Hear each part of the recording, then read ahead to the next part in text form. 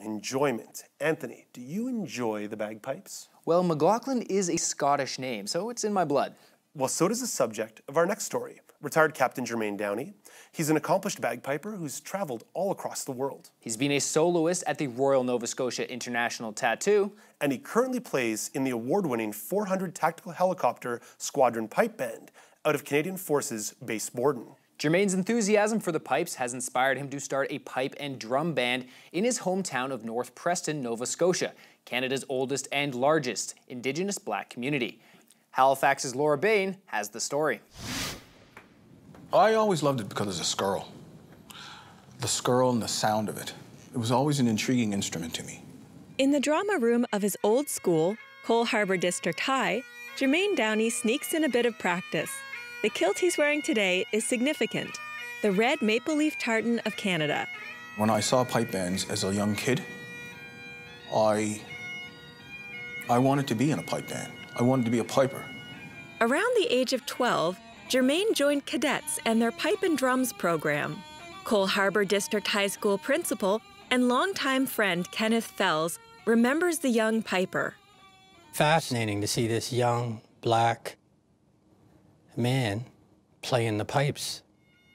So I was enamored by that because we don't often have students of African ancestry playing the pipes, even though the history of pipes actually comes out of West Africa.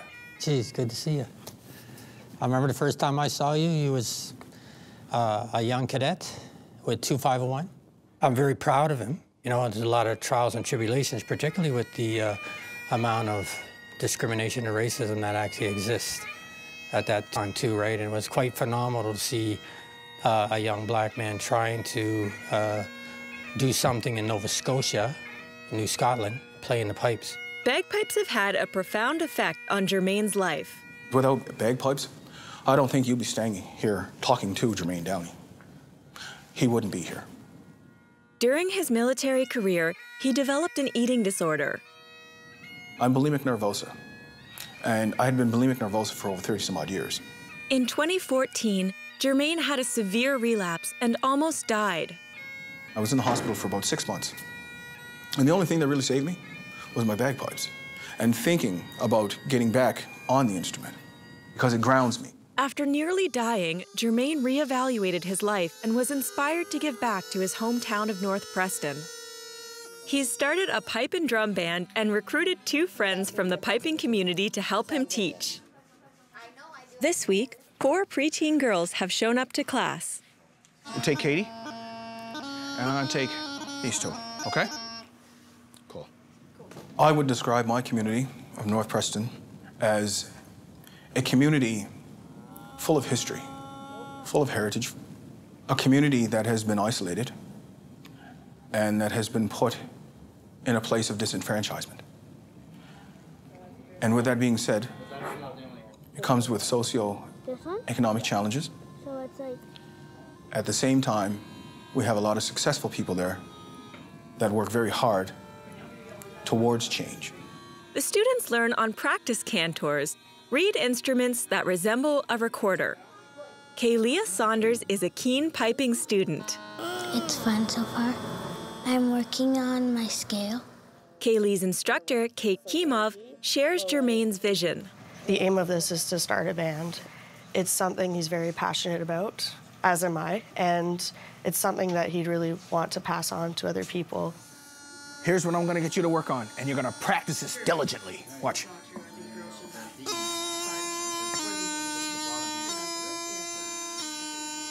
Jermaine ends the class with a leadership lesson. If you could change one thing in your community, wherever you come from, okay? What is the one thing you would change in your community? I would change mine. That's not what we want, is it? The one thing I would do to change the community, I feel like I'm doing it. It's not much, but I honestly feel like I play bagpipes, and I'm here to try to make a difference with this instrument. And I am optimistic, I'm hopeful that this instrument will make that journey smooth for you. Jermaine's passion for the bagpipes and his desire to develop young leaders through music is so commendable. And it is a wonderful example of the power of music and the ways it can bring people together. His parents have always been, well, supportive, but he wasn't allowed to play the pipes inside the house for very long. That's understandable. Jermaine also says that he gets called Mr. Scotland and Kilt Man when he wears his tartan in the community. Dave, have you ever worn a kilt? Okay, not to the best of my knowledge, although I imagine it's a pretty good replacement for air conditioning in the summer. What about you, Anthony? I have, but that is a really long story. Oh, come on, man, we got all day. Let's hear it. We don't have that much time.